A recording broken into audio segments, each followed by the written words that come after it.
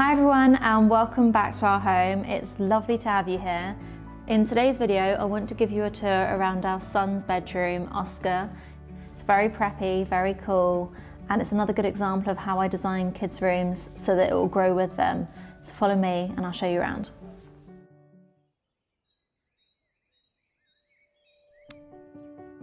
Little read? Little play? Oh, thanks. A mouse took a stroll through the deep dark wood. A fox saw the mouse and the mouse looked good. Where are you going to, little brown mouse? Come and have lunch in my underground house. It's terribly kind of you, fox, but no, I'm going to have lunch with a Gruffalo. A Gruffalo? What's a Gruffalo? Who's that? So welcome to Oscar's bedroom. Before I start this tour, I wanted to just share with you a little story about how this design came about. When I was pregnant with Oscar, we had a 12-week scan in America, and at that scan, the midwife said to us that she could tell us whether or not we were having a boy or a girl, and did we want to know? And I'm not the kind of person that likes surprises. I love to plan for everything, so I was like, yes, definitely tell us. And she was like, well, I can tell you that you're having a girl. But as we can see, Oscar is not a girl. And what happened was we'd also done the harmony test. If you watched our last video, you'll know that we had a lot of miscarriages. And so every time I was pregnant, I did something called the harmony test that checks for chromosomal abnormalities and just any complications that you might expect to have. And 2 days after we were told we were having a girl, we got the results of the harmony test and it told us we were having a boy. And having had 2 days to think that I was having a daughter and a sister for Ava, and we told all our family, it took a little bit of adjustment. So the first thing that I did to sort of understand that I was having a boy, I wasn't having a girl, was design his bedroom. And I know that sounds ridiculous, but I literally went straight onto Pinterest. I put some schemes together, and once I'd nailed down the design of his room, I was like, it's good, I know what his bedroom's gonna look like, I'm having a son. The starting point when I was putting that scheme together, understanding that I was having a boy, was this wallpaper. I've seen it and loved it for years. It's by Philip Jeffries and it's called Chevron Chic. And what I love about it is that it has this really subtle herringbone pattern, which feels quite playful, it's quite preppy, but I think it's a very enduring design. It's something that will grow with him. I could see him in this room as a baby, but equally I can see him in this room as a teenager. And it's also very durable. It is a woven grass cloth. But people ask me about how practical it is. Some people ask me if it's fabric. It's not. It's very textured. But what I can tell you, because Oscar's little nappy changing station is here, is that this whole area has had a lot of things put on it without going into too much detail. And as you can see, it's completely perfect. Anytime there has been any accidents, I've just literally wiped it and it's wiped off brilliantly. Art is a really key element into creating kids' bedrooms that feel fun and playful. It's something that you can change up really easily, and that is my approach of how I make sure that the room feels appropriate for each stage. So I started off with these photographs of baby animals. I think they're by an artist in America called Sharon Montrose. And I had them when Ava had this as her nursery, but I loved them so much I just put them in a different configuration and reused them. This is very off-brand, but I'm going to share it with you because I know everyone's going to ask me. The frames are IKEA, don't tell anyone. But I love them because they pick out different antique brass accents elsewhere in the room. And again, they're also very safe and practical for kids' rooms because it's not glass that's here. This is just perspex.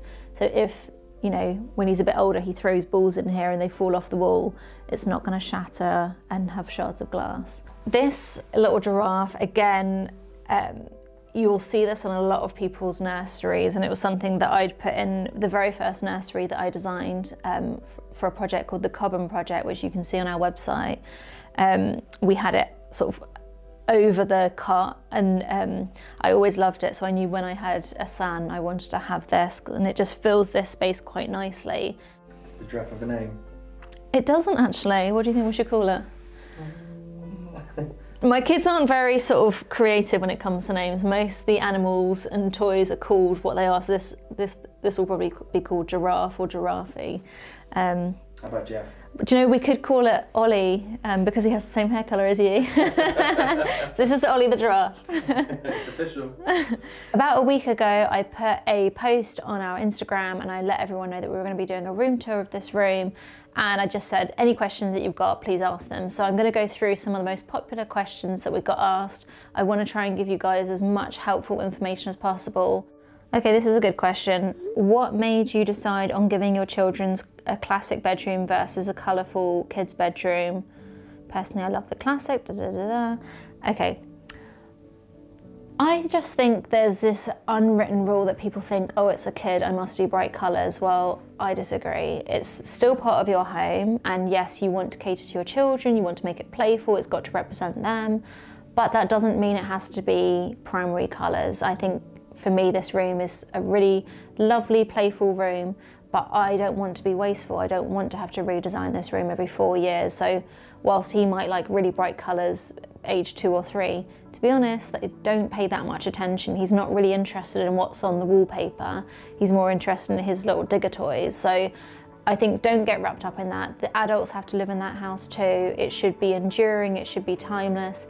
Go for something that represents what you love in the whole of your house and add those little touches, whether it's the little animal heads or, you know, his books are very bright. I've got the animal art. You can add a lot of interest and a lot of playful things without having to go for really bright colours on your main pieces. So that's my approach to it, and a lot of people tell me otherwise, that I am depriving my children and they won't learn and all these things, but I think people worry about it too much.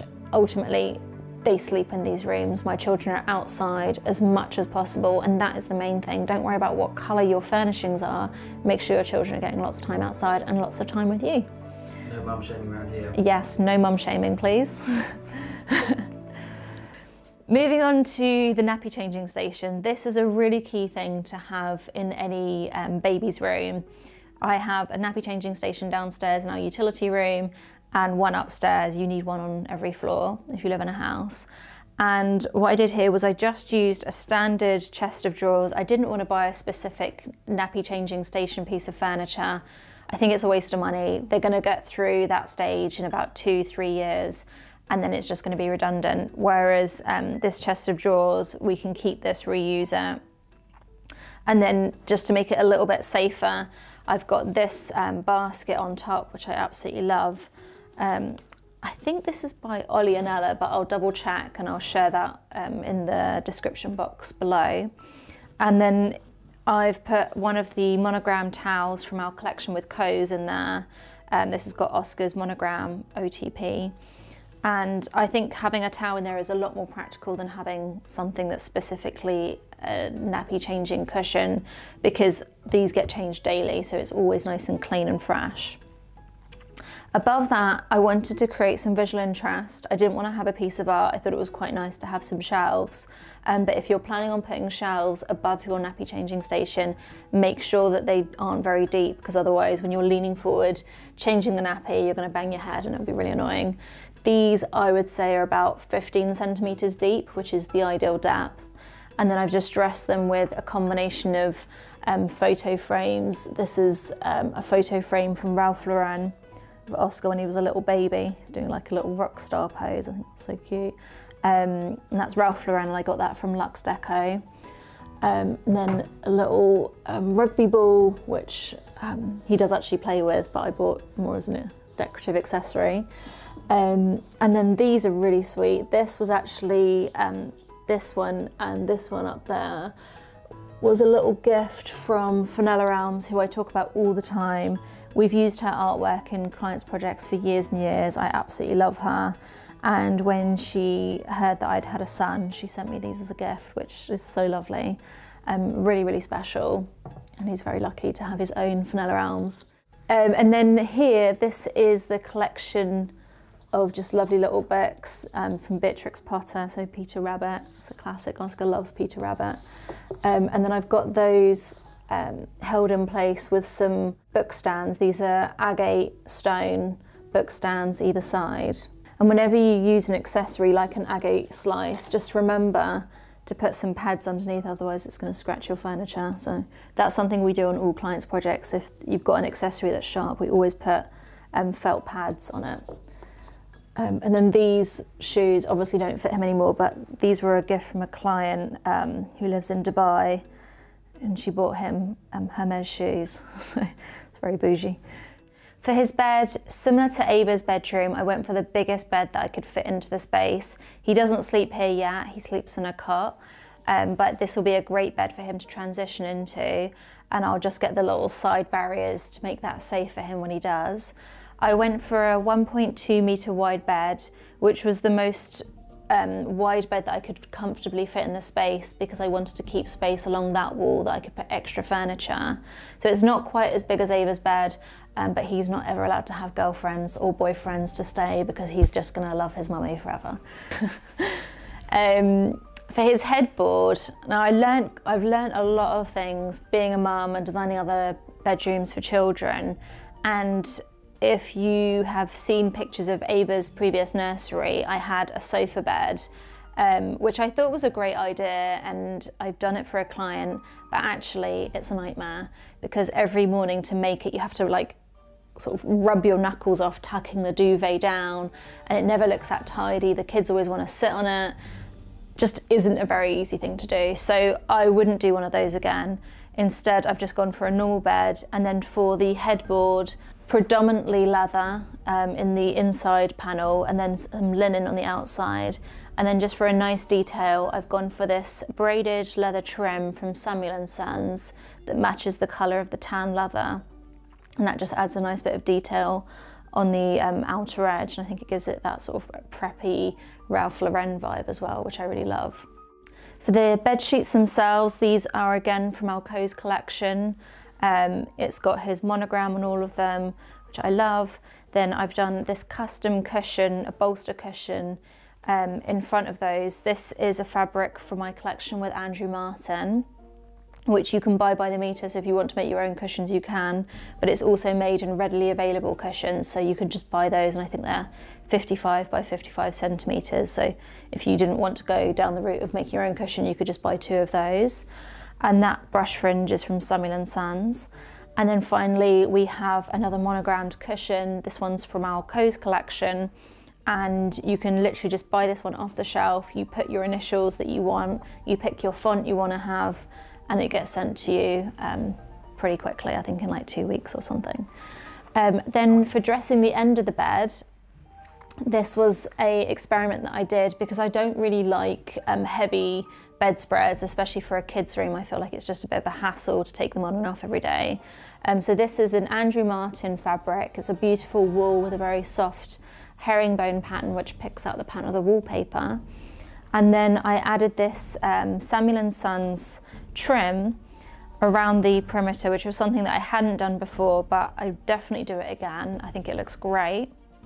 The only thing I would do differently if you're planning on doing something like this is I would put the thinnest possible wadding that you can buy underneath it, and then if you're having this made by an upholsterer, just get them to do a little stitch every sort of like 20 centimetres, and that will keep it together and stop it from twisting and turning.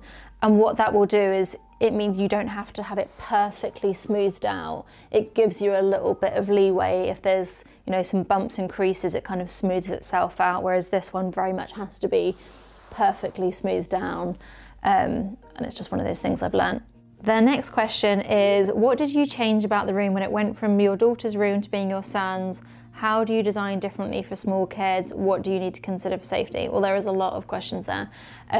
I think the best thing to do is look at the pictures of when it was Ava's room and then see Oscar's room. It's probably easier to tell you what I didn't change, which is I didn't change the carpet, I didn't change the chandelier, didn't change the wardrobes, and I didn't change the hard furniture like the chest of drawers and the bedside tables or the artwork, but I changed all the fabrics, all the wall covering, all the soft furnishings, and I wanted to give it its own identity and make it a little bit more boyish and a bit more preppy. What I will do to consider safety, I think it's really important, and part of like preparing to be a parent is to research all of these things, and I'm by no means an expert and I wouldn't want you to use this as an exhaustive list. But I just think in terms of practicality about maybe not having too many sharp corners.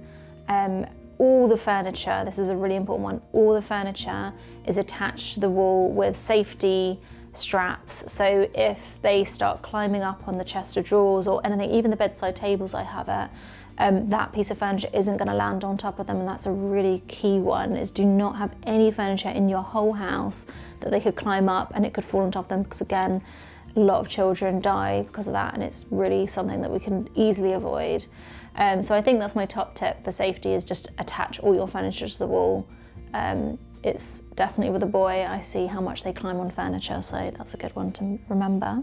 For the bedside table lamps, I've gone for these lamps that are by Visual Comfort, and I sourced those through Andrew Martin, who is their distributor in the UK.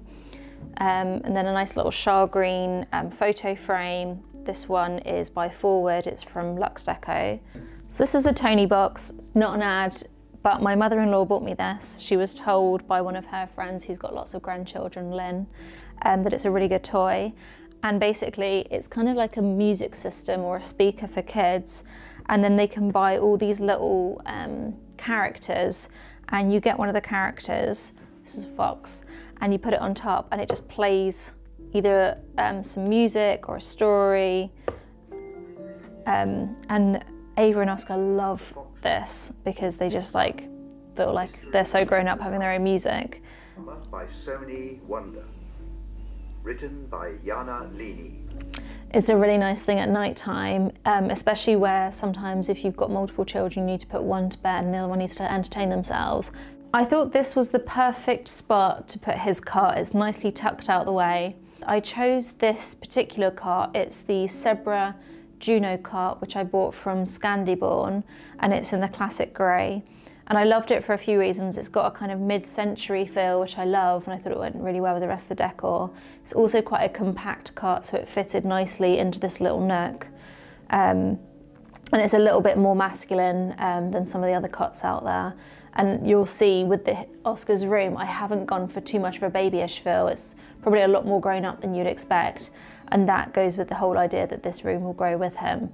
These animal heads are from Fiona Walker. She's based in the UK, and I thought they were so lovely. When I saw them, I knew they were perfect for this room because they go with the animal theme. They're very playful, which I needed some very playful art to make it not too serious and too grown up in here. And he absolutely loves it. I was worried he might be a little bit scared of this lion hanging over his cot, but every night he says goodnight to the lion, and he really seems to enjoy it.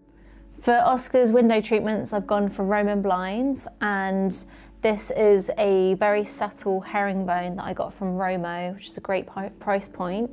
And then I've added a trim just down the sides that's from Samuel & Sons, and I picked this particular trim because the colour works really well with the wallpaper, but this little step design as well also corresponds with a little step in the herringbone of the wallpaper. I'd love to know, how did you plan the room or the layouts that it grows with Oscar as he grows up? Where would you fit in a home workstation for him? So that is a great question. So one of the first things I did when I was designing this room, as well as going on Pinterest and putting a mood board together, was I always start with a scale floor plan of the room, and then I plot the furniture on to scale. And you don't have to be able to use AutoCAD to do this. If you're designing your own home, you can literally measure it. You could do it by hand with a pencil, buy a scale ruler, you can buy them online. But if you plot the furniture, you get a much better feel for how that space will work. So very early on, I did that. I knew what size bed that allowed me to have, what size cot that allowed me to have, and I wanted to check not only the size of the pieces, but the space between them. And then I would also go on to say, if you have the option of doing it, you know, even mark it out on your floor. Like, you don't have to use masking tape. You can just use like lots of little books to like represent that particular item on your floor, and then you can walk around the space and see how that feels, because a floor plan doesn't always translate to a room. Case in point, I have this chest of drawers and the bed, and this was really what was sort of limiting what size bed I could do. I didn't want to make this too much of a pinch point. And on a floor plan, really, I wouldn't have gone with this. It would have felt too tight, but actually in person, because this isn't a wardrobe, it's not going all the way up, you still feel like you've got a lot of space here, and the bed is very low. It allowed me to go a little bit tighter than I maybe would have gone had I not checked it in the space. So definitely do your furniture layouts on a floor plan, but also check it in the room and see what feels right, because that's really the starting point before you do anything, is get the layout of your furniture. To answer your next question, I always like to include certain things in a room if I can. So obviously you want to have the biggest bed possible, you want to have lots of storage. I love to include a chair in a room, and I think that's particularly important in a children's bedroom. Part of your bedtime routine should always be, after you give them a bath, read them a book, you're slowly winding down, and by repeating that every night they kind of know what's coming next. In all kids' rooms, I always love to do a reading corner, and this is a space that we use a lot. Oscar loves books, as you can tell, and this particular chair is not a rocking chair, which is something that I use quite a lot, but it's actually a spinning chair. This one's from Andrew Martin, and it was a great price point. And then I've doubled that up with a little footstool. I picked this one because it's got a really funky design. It's very mid-century. I love the wooden finish on the bottom, and then this kind of toweling boucle fabric on the top. And this one is from Bernhardt. Then above me here, these are some custom shelves. I had these custom made because I wanted it to be the same finish as I have for the other furniture. But IKEA do ready-made, I think they call them picture shelves, and they come in white and black. Otherwise, if you wanted to have something similar made, you could get a good joinery firm to make that for you. And they're just stuffed full of books. We just read about 10 books a day. Oscar's always trying to prolong his bedtime, so we go through quite a few every night. This fabric I absolutely love. Again, it goes with that safari animal theme. It's like a beautiful zebra print with the tan and the white. And this one is from Turnell and Gijon, who are in the Chelsea Harbour Design Centre. They've got so many beautiful fabrics. And then I've doubled up on that. This one is one of the small cushions from our collection with Co's, and it's got his monogram again. And this one hasn't got a brush fringe or anything. I've just kept it really simple. I think that looks really cute with the zebra print cushion. The last piece of furniture to talk about in this room is this toy trunk. It's by Thomas May Bespoke Toy Boxes, the same supplier that did Ava's, and it's got his monogram, and it's got a slightly warmer finish, and it works really well with all the other colours in the room. The carpet or the flooring that you put in your kids' rooms is going to make or break the room. You really need something practical because accidents are going to happen. So I went for an indoor-outdoor rug. This rug was custom made from Stark, and it's called Hunter in Driftwood. And although it's very light and it's really playful, it's also really practical, because if he does have an accident on it, you can just scrub it clean. You can use a whole variety of cleaning products and you don't have to be precious about it. So it's a great option. These wardrobes I didn't change too much. They've been like this for 10 years, but when I changed this room from Ava's nursery into Oscar's nursery, I just made a couple of tweaks, and that was I changed the handles to this slightly more funky design, which is from Armac Martin. It's in an antique brass finish, and I think it's called their mix handle. And then I changed the metal trim on the top and the bottom to an antique brass, so that all tied in with the handles and all the finishes that I've got elsewhere in the room. I've realised from some of your comments on previous videos that I haven't actually shown you many bathrooms in our house yet, so I thought I would show you Oscar's bathroom. It's quite small, but I think it works really nicely, and I've kind of kept the colours so the colour palette works. This is all the same bathroom that I had when it was Ava's nursery. I actually designed this bathroom before we had children, before we were even pregnant. I kind of hoped that we would have children. I thought this would work whether we had a boy or a girl. And then if you come in, you can see a little snippet of what we used to have for the blinds. I had a feeling I was going to have a boy long time ago, because my husband just comes from a family of all boys. So I did this lovely geometric fabric, which isn't available anymore. It's over 10 years old. And then I trimmed that with some blue fabric. But it worked perfectly well for Ava's room as well. And then the wall tiles, these are just a Carrara marble. It's a real marble, but having it in a tile makes it a lot more affordable than slab. And I did that in a brick bonded pattern, which basically means it's just like, you know, how bricks are arranged in a brick wall. Above the loo, because I like to have wall mounted toilets, I think they just look a lot cleaner. It gives a feeling of space. You have to build the wall out, so you get a void above it. And I like to fill that in with a shelving unit. So with this one, I wrapped the tiles around the corner, so it almost feels like this is made of solid stone, this wall. And then I had the joiner who made the vanity unit make some chunky shelves. I think these are about 5 centimetres thick. And we mirrored the back so it just bounces lots of light back into the room. And I've dressed that with some of his monogram towels. Again, they're from Co's Linen. And a little basket with some nice products, a little crystal, and then just a decorative crystal on top that brings in those blue colours elsewhere in the room.